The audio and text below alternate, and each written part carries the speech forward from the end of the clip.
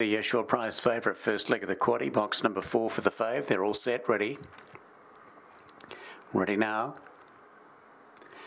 Now they're off. Electrolance began fairly well, burrowing underneath a Wichita Bale in the early stages, followed by Zambora Jade.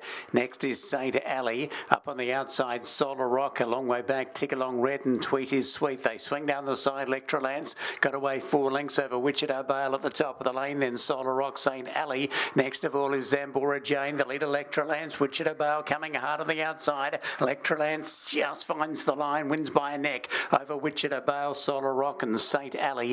Next to come in is Tick Along Red, Zambora Jade, Tweet is Sweet, 26.07 the winner's time.